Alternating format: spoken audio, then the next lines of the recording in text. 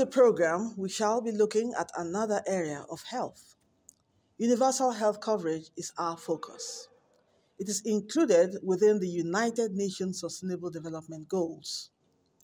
Universal health coverage is defined by the World Health Organization as all individuals having access to required health services of sufficient quality and without suffering financial hardship.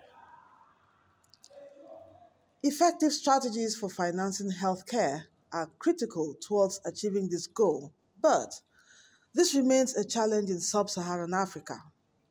Appropriate health financing strategies that safeguard financial risk protection undermine sustainable health services and the attainment of universal health care.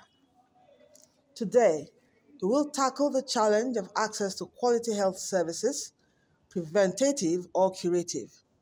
What are those policies and strategies needed for our population to attain health and achieve healthy lifestyles? We will find answers. I am Lydia Ojiji Ochi. Thank you for joining us, and we'll be back in a moment. Do stay.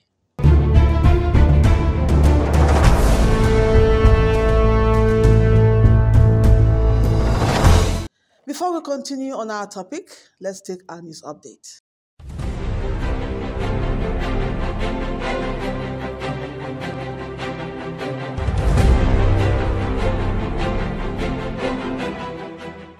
The National Institute for Policy and Strategic Studies NIPSS organized an administrative instruction session on the Intercontinental Study Tour for the Senior Executive Course 45 participants.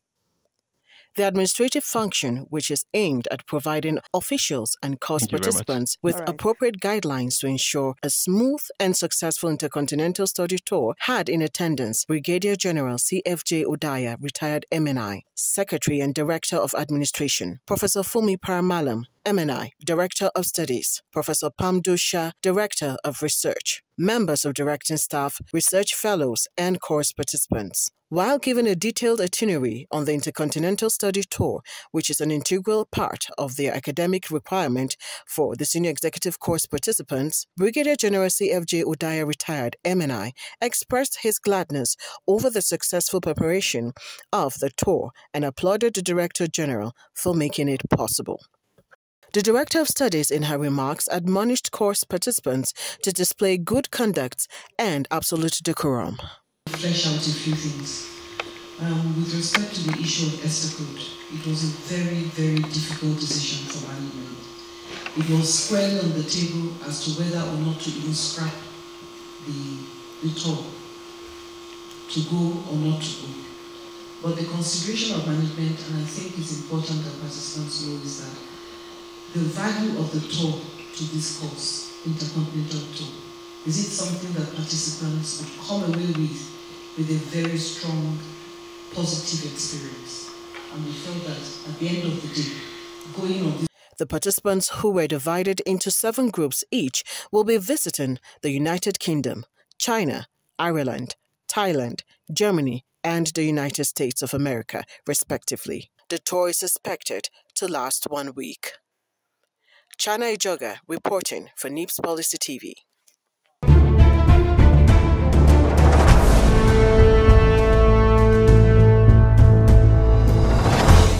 Thank you for staying with us. Back to our topic. Universal health coverage, UHC, included in the 2030 Agenda for Sustainable Development, is defined by the World Health Organization as all individuals and communities having access to any health services they need of sufficient quality to be effective without suffering financial loss or hardship. With over 100 million people becoming impoverished annually due to catastrophic health expenditures, particularly in low and middle income countries, developing solutions is of dire importance. To discuss this, joining me via Zoom is Dr. Stanley Upai. He is Director of Projects Development Research and Project Center, Abuja.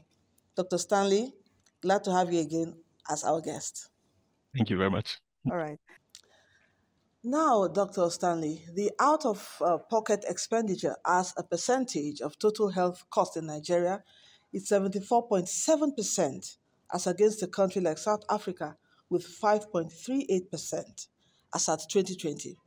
This is one of the highest in the world. What does this portray for our health system?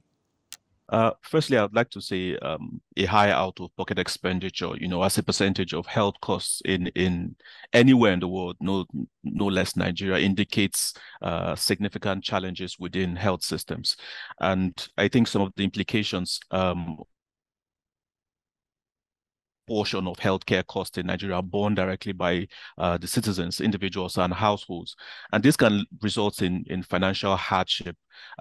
Usually there's a saying in the development work that Nigerians are just one health catastrophe away from poverty. And it is concerning. And high out-of-pocket expenditure suggests that health insurance coverage is inadequate. It's not provide sufficient financial cover for Nigerians.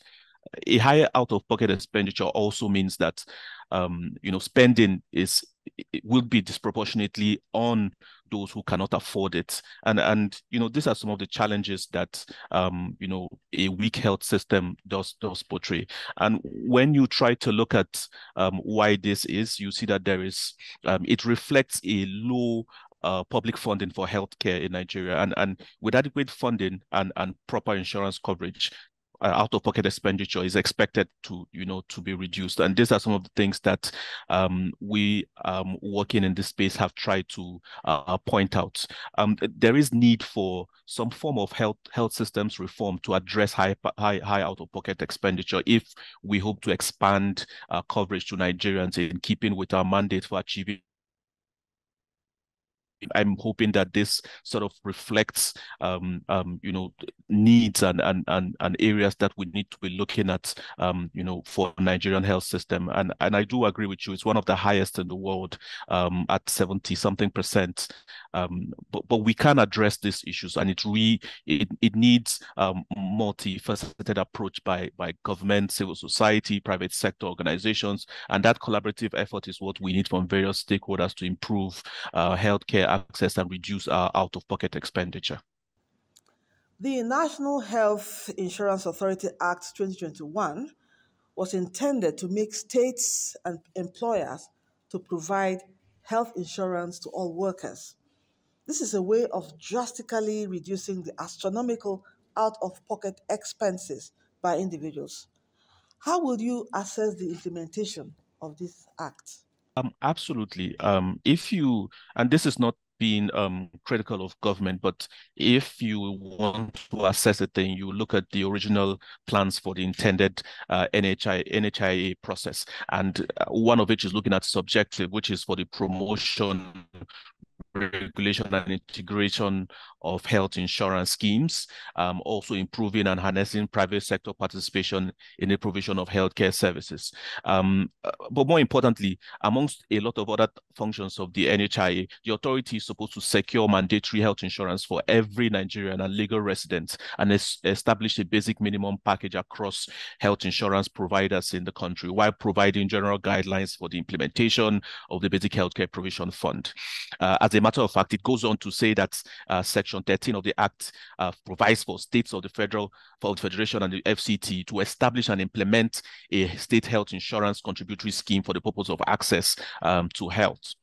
Now, benchmarking that and looking at what we currently have, I'd say that the NHI has made significant strides.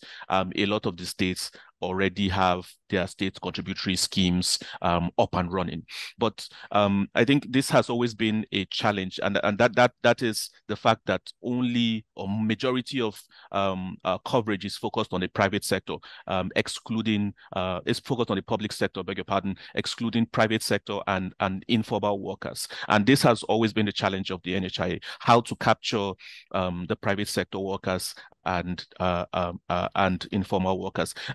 For the public sector, they're already within that scheme, and the government just supports the process to facilitate it. But for private sector and informal workers, NHIA needs to improve its ability to convince them that this is a journey worth making. And in that bit, they have not been able to move the dial from their coverage. There has been significant stride, and I think most of the significant stride is because of the public coverage. But regarding private sector and informal sector, there's more that needs to be done. And if Nigeria is to achieve some of its targets regarding universal health coverage, these are some of the things that we need to start looking at, for health facilities, third-party administrators, and all of those bits. So at this point, we're not at the point where we should be as a country, but I think we have made significant strides. And the NHIA has done so much in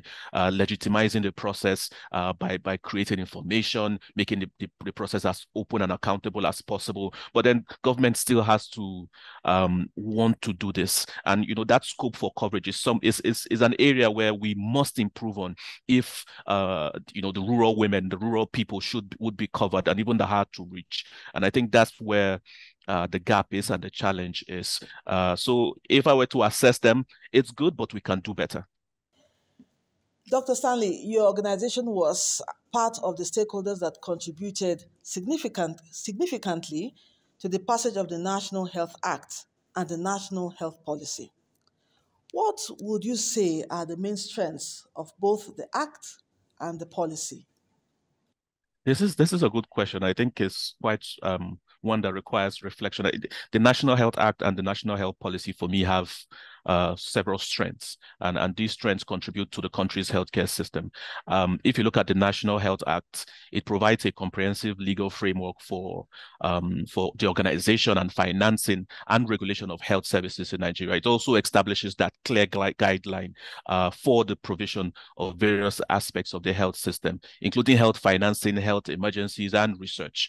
And one of the key strengths of this act is the establishment of the Basic Healthcare Provision Fund. And with this fund, it aims to provide sort of like a financial resource base for the provision of basic minimum package, which is essential if we're to reduce out-of-pocket expenditure, especially for the vulnerable and the underserved population. And this ensures that a portion of the national budget is dedicated to primary healthcare services. 1% of the consolidated revenue fund, as this fondly said. The Act also emphasizes Nigeria's need to strengthen health systems. It focuses on key areas like the human resources for health, infrastructure, even development of health information systems, and quality improvement. And I think by addressing those areas, Nigeria can improve its capacity to efficiently deliver health systems. And this is not forgetting the health emergency and preparedness response that the Act does provide for. And in comparison to the health policy, the health policy sort of takes a comprehensive and holistic approach to healthcare in Nigeria, and it addresses a wide range of issues, including preventive, promotive, curative, and even rehabilitative care. And this is sort of like an overarching mindset towards revisioning health. And one of the strengths of this policy is the fact that it addresses equity.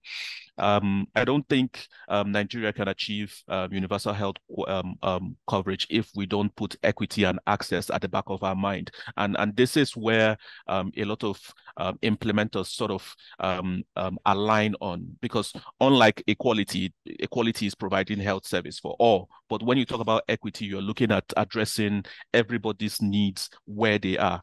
And the health policy does emphasize on equitable access for healthcare for Nigeria. It also pitches its tent on public-private partnership, as well as improving community participation. These strengths are things that I think both the National Health Act and the National Health Policy provides, and that this strength provides that foundation for Nigeria to be able to launch into majority or any health agenda that it does put forward. All right. Looking at the health targets of the 2030 Agenda for Sustainable Development, are they feasible? So I guess we're a few years too far gone to be talking about feasibility. Maybe the conversation around feasibility should have started a long, but at the SDG goals 2030 agenda, they were ambitious but feasible at the time, especially if there were concerted efforts from government, civil society organization, international partners, even the global community. And I think the targets are things that have bearings, of which some of those things, Nigeria, we were hedging from some of the worst indicators. Our maternal mortality rate was terrible. Our child mortality rate, infant mortality rate, very, very, very, very terrible. And, some of the targets that were quite ambitious, but they were doable at the time. And things like commitment from government, the global community have already committed to this process, and you can see it from some of the international aid that comes in to address some of these health related issues. So there is global commitment. Gavi came in and signed a commitment with Nigeria on vaccination and helping Nigeria move into a state where Nigeria can transition into financing its own vaccine process. There's been so many commitments from government. Even Nigeria is not left out. Now, we have made progress regarding some of the policy commitments. We signed the London 2012 commitment to improve contraceptive in a bid to reduce maternal mortality. We recently signed last year the FP 2030 commitment, which allowed state governments to allocate 1% of their health budget to family planning in a bid to reducing maternal mortality. There's been a lot of programs and even, I dare say, multi-sectoral approaches to this process. These are some of the concerted efforts that I think, if we had started from the beginning, would have helped us achieve some of the targets. And, one big issue that has remained was the perennial issue of financing. So we've not been able to achieve the Abuja Declaration. And the Abuja Declaration stated that we were to allocate 15% of our budget to health. And without funding, a lot of all of these processes would suffer. So achieving the 2030 agenda, there's still some 7 years to go, but we have to bear down at this point to address some of those issues. So we have the policy commitment. We need to back it up with a financial commitment. And kudos to the Tinubu administration. In the last 4 to 5 years, we've never gone past 5% of our total budget for health. But Mr. Tinubu has said that in 2024, we're going to hit 10%. And these are some of the steps that when government begins to take, we can begin to see changes in the indices. We can begin to see changes in some of those indices that have prevented us from achieving our maternal mortality rate target, our child mortality rate target, even vaccine coverage target. And those are the things that we look to achieve in the end. So feasibility, it's still possible, but there is need for concerted effort by a very many stakeholders. Dr. Stanley, what is your opinion of external funding? And do you think this can be used to turn around funding of health in Nigeria? So I'm always very wary around external funding, such as foreign aids, grants, loans, even partnerships. But I do understand that they can significantly address funding gaps and improve healthcare in Nigeria, excuse me. So external funding can produce additional, financial resources and to supplement our domestic healthcare budget. Nigeria, in the last 4 years, we have tried our very best to tunnel ourselves out of a recession. And, with external funding, it can help provide that extra launch pad that can expand and improve healthcare infrastructure, service delivery, strengthen our health systems, as well as address some of the access issues to essential health services. So external funding is particularly valuable in a sort of resource-constrained settings, just like ours. And external funding can also be used to target specific health programs, initiatives that align with our health priorities.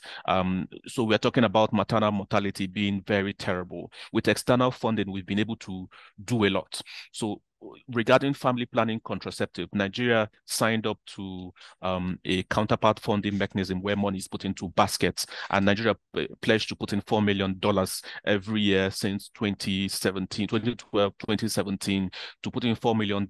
And external funding does come in to complement that basket so that we are able to achieve, to purchase contraceptive commodities that help us achieve our contraceptive prevalence rate target, and in turn manage our population, reduce maternal mortality, and help the women focus on other things. And this is some of the benefits of external funding. And usually when external funding comes, sometimes it comes with external technical expertise, and that knowledge transfer can benefit our health system. So external funding is not all bad, and external funding can serve as a catalyst investment for domestic investment. Because if external funding comes in and finances, for example, family planning, and we see that our population is more quality than quantity, then it tells us that if domestic funding is put into this place, we can achieve a lot more. So these are some of the things that are the benefits of financial external funding. But it's important to note that external funding should be seen as complementary rather than a substitute. And I think this is the drawback that we have come to see as reality in Nigeria. So because external funding is funding, for example, family planning, we then remove domestic funding and reprioritize it where there is no funding, which sort of makes economic sense. But it then takes off that responsibility, that fiscal responsibility for where we should be strengthening, and leaving it to external funding. And this is where the red flags don't then come in. So we then become over-reliant on that external funding to sort of solve the vulnerabilities that we have in our, and we know now that it's subject to donor priority. Can you educate us on some innovative financing approaches? When I think about innovative financing approaches, I think what comes to mind is mostly bonds, and there are several types of bonds. Social impact bonds, development impact bonds, health impact bonds, and these bonds, especially social impact bonds, form like a pay for success financing where private investors can provide upfront funding for social programs and interventions. And if the predefined and agreed outcomes are achieved, then there is a payout to the private sector organization. And the same thing for development impact bonds. They're similar, and they focus on development projects, including areas in healthcare. And not to talk more about a health impact bond, which is also, similar to social impact and development impact bonds. There are also different types of mechanisms like the results-based financing, and where payments are made based on achievement for predefined outputs or results, and it involves whatever partnerships that brings in funding to specific health outcomes, and government and private sector, even individuals. And another example is like the car COVID, which is a sort of crowdfunding mechanism where a platform is created to raise awareness about an issue, and people can provide funding for one particular issue. And we saw that during the COVID-19 period. And this platform of individuals, organizations contributed financially to address a specific issue. Dr. Stanley, in your opinion, what do you think should be done to ensure quality health services reach some of the most vulnerable communities in Nigeria? If we address physical infrastructure, and we, with the insurgency, a lot of the physical infrastructure has been destroyed, have been abandoned, and all of that. So once we begin to address those issues by upgrading those facilities, especially in remote and underserved areas, even thinking about things like mobile clinics, to get closer to those people, we'll begin to ensure that we're making a headway with reaching some of the vulnerable conditions. Also, I think strengthening primary healthcare services is a very key issue. Primary healthcare services like the frontier, is like the front line of healthcare delivery. And this can be done by not just training, but deploying more community health workers, nurses, midwives, even doctors to provide essential health services in those areas. A considerable challenge is the dependency on donor funding and also developing effective strategies to strengthen domestic financing mechanisms. How can we overcome this challenge? I think the Nigerian government should prioritize healthcare financing and make it top of its policy agenda. And you know, if you look at the agenda from Mr. President, I think this has been also topical, and this involves committing to allocate sufficient percentage of our national health budget to the health sector, as recommended by the Abuja Declaration. And this commitment helps to build not just trust but confidence in the health system. This is something that we must do as the first pass effect. Also, we need to start to think of strategies to increase resource mobilization, and government is looking at some of those strategies. I know there is an economic committee that was formed to look at taxation and all of those bits, and this can generate, you know, extra revenue to be allocated to other issues as well as health financing. Thank you, Dr. Stanley Bai, for providing insight on this topic. And thank you for being our guest once again. I'm happy to be here. Thank you to have contributed to this process. Keep watching. Keep watching. Keep watching NIPSS Policy TV.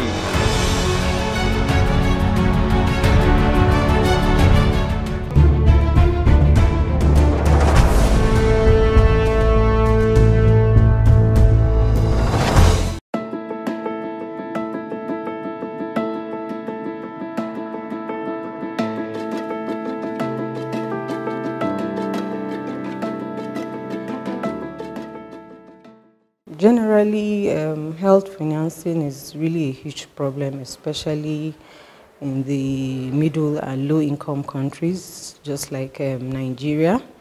We have a lot of problems that concern health financing because most of the time, our health sector is grossly underfunded, and that is majorly because of the lack of government will to prioritize health, which is a very important aspect of human life. But, well, as a health practitioner, we try to make use of the little resources that we have in order to ensure that we give good health care to the population that we serve. So here at the medical center, the medical center is under the National Health Insurance Scheme. So it's an insurance scheme which various workers contribute from their salaries in order to finance health and then to help one another. That's the essence of the National Health Insurance Scheme. The institute is really a large community, and a good number of those that are on the campus are not on the National Health Insurance Scheme.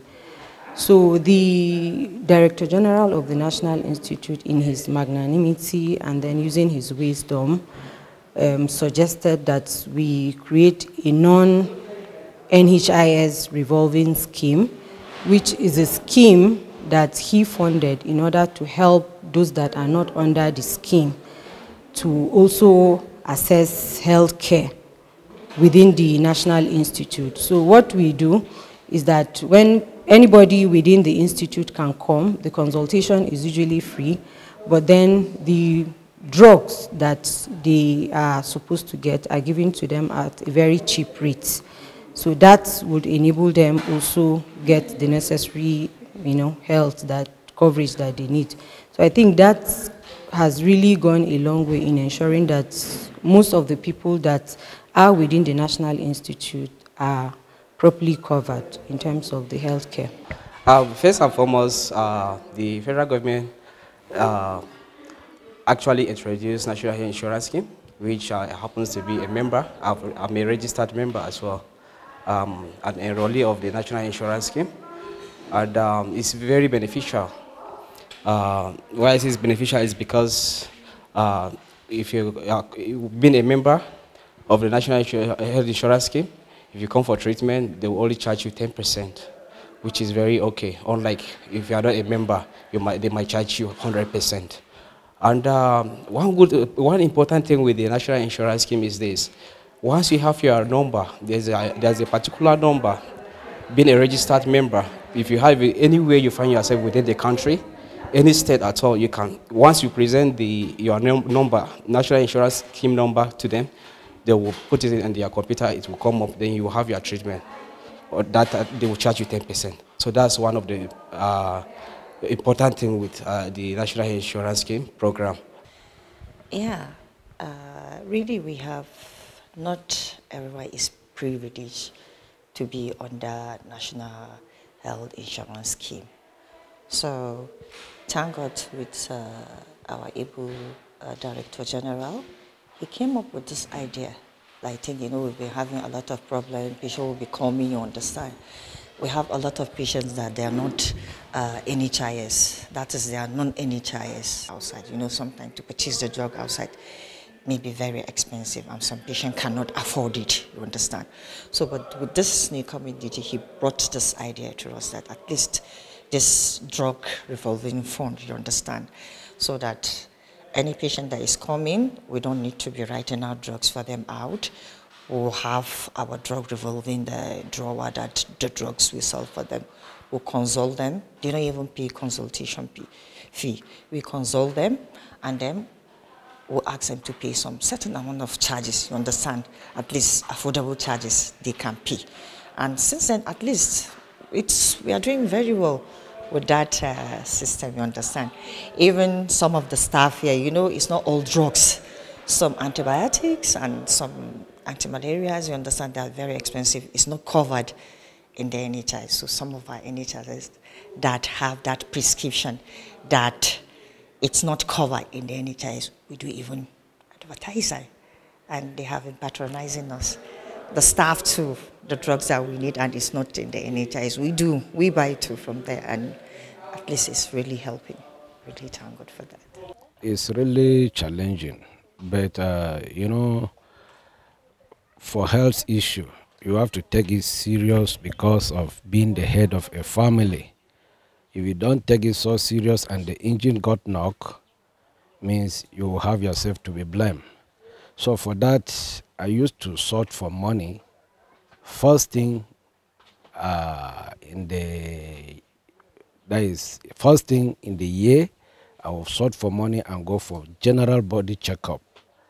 After that, I will receive all the medication they will give me. Then I will hold on again.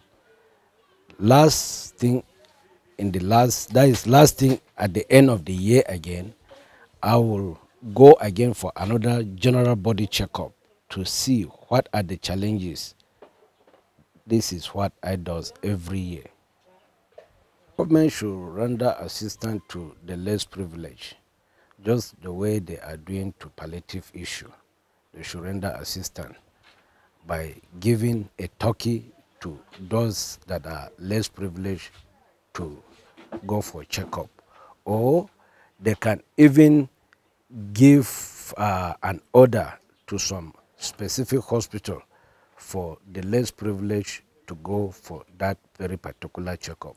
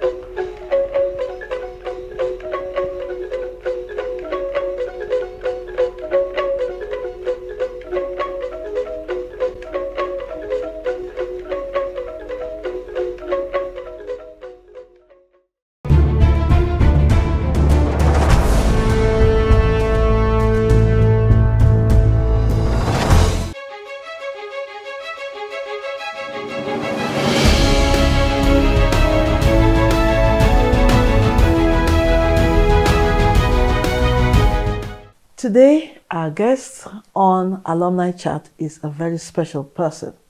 First of all, she's a woman, a beautiful, hardworking one at that. She's someone we all admire here at the National Institute. I'm talking about Professor Fumi Paramalam, the Director of Studies. Thank you for joining us, ma'am. Thank you for having me.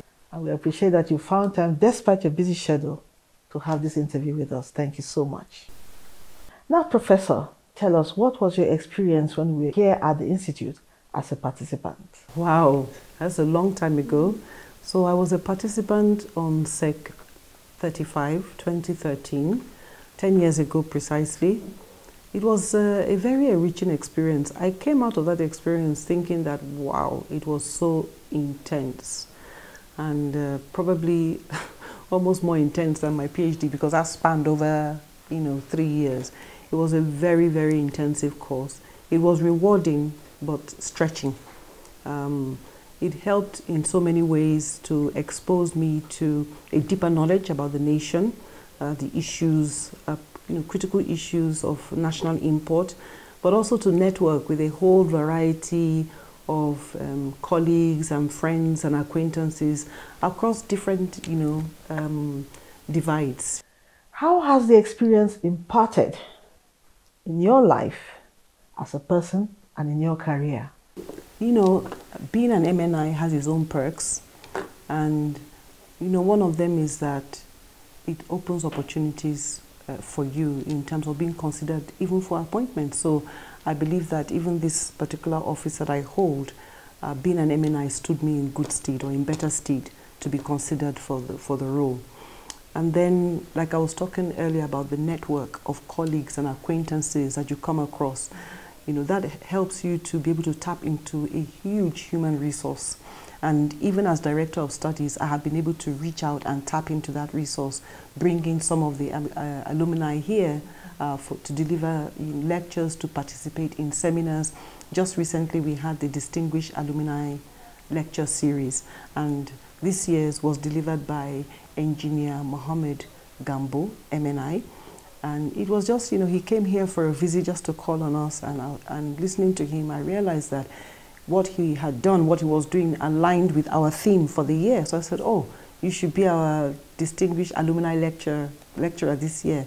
And that's, how that happened. So, being able to tap into that network of people has been very helpful.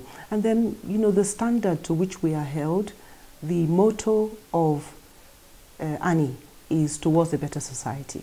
So I believe that's always at the back of one's mind, that as a member of the National Institute, you are constantly supposed to be working, wherever you are placed, towards a better society. My philosophy in life is do your best.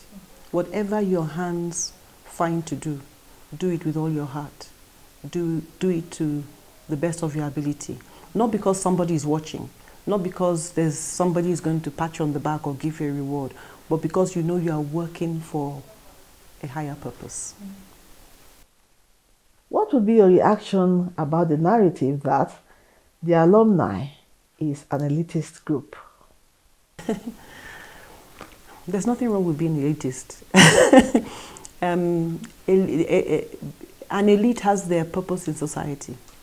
Very often change and transformation are driven by the elite. It is only when the elite do not understand that their position is a sacred trust that that it becomes a problem. If the elite are alive to their responsibility, that being an elite is only an opportunity to serve, only an opportunity to raise up the rest of humanity. Every position is only an opportunity, and God will ask us what we have done with it.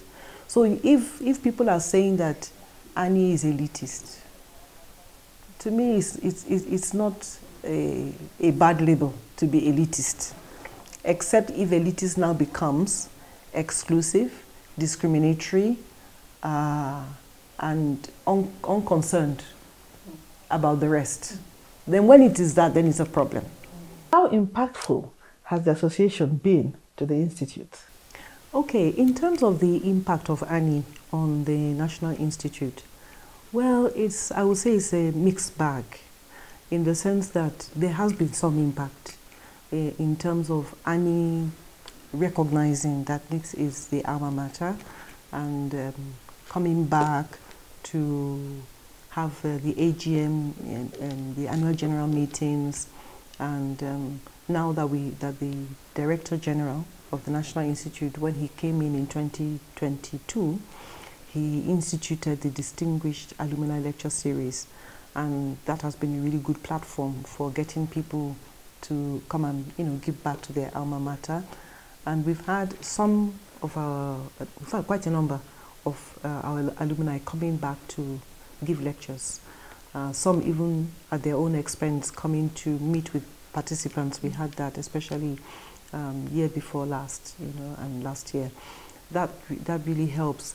And I would also say showing an interest in the National Institute, what's happening there, wanting to make sure that the standards are still being kept high. Annie is very committed to ensuring that NIPSS doesn't derail from its mandate, so that's good. But I said it's a mixed bag because the impact could be much more if, for example, when people are in session, when they're on course, they always have what we call legacy projects. And these are very nice legacy projects. For example, Sec 45 is building a training center for the Directorate of Studies. We also have, last year, Sec 44 built a primary school, and year before then, Sec 43 built a whole set of offices for directing staff. So we've had some very, very groundbreaking projects, legacy projects. But then when they're gone, they're gone. And so sometimes not looking back to keep tabs on those projects, how are they faring, is there any scaling up, is there any, whatever that needs to be done, just to even show an interest. Like you have endowments abroad where alumni come and they are constantly trying to see how they can feed back into the alma mater to improve through these endowments. And so I think we need an alumni endowment, or the alumni participate in the NIPSS endowment much more closely. I think that would be really, really useful. And I also think that the senior executive course participants could benefit a whole lot more from mentoring from people who have passed out, of the course. So maybe we need to set up a better system, for that to happen. But we have the alumni platform now that was established. Professor Adeyanju, MNI, is also in charge of that. And I think that's going to be a veritable platform for further cementing the relationship between the alumni and the National Institute. Now, Professor, what were the circumstances that led to you becoming the Director of Studies? Well, I think that is something for my memoirs. But I could maybe hint at one or two things. Before now, we didn't really have a situation where a long-standing staff had risen through the ranks to become a management staff. And for a while, there had been that agitation that NIPSS should be a place where people can come and grow to the highest, position. Thank you, Professor Fumi Paramalam, for finding time to talk with us. It's really been an interesting chat. Thank you so much. We're grateful for sharing your insight and your thoughts with us. Thank you indeed. Thank you for having me. And I wish you the best with this Policy TV. I'm so happy for this initiative that the DG has brought on board. It's an idea whose time has come. And that's our chat today. We hope you had a nice time watching that. The program continues. Don't go away. Stay with us.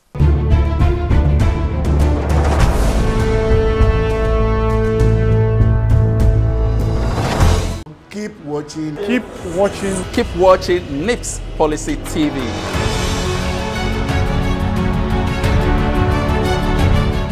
It's It's new, it's fresh. It's all about policies and strategies. Watch out for NIPSS Policy TV programs on NTA News 24. Tune in on Mondays, Tuesdays, Fridays, and Saturdays, 11 a.m. to 12 p.m. on DSTV Channel 419, GoTV Channel 26, Star Times Channels 101 and 433, and Free TV Channel 703. Miss this and miss out on policies that will affect you and our country. Join us.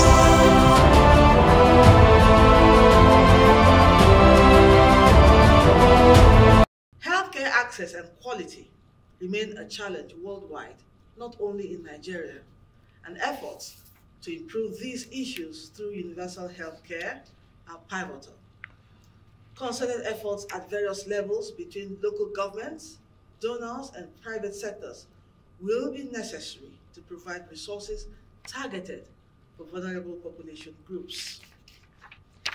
Communicating returns on investments to donors and considering priority investment areas while sustaining financing commitments to support countries to provide basic healthcare remains critical. That's it on the program today. Hope you have been well enlightened on universal health care. And thank you for being a part of this. I am Lydia Otijiochi. See you next time. Goodbye.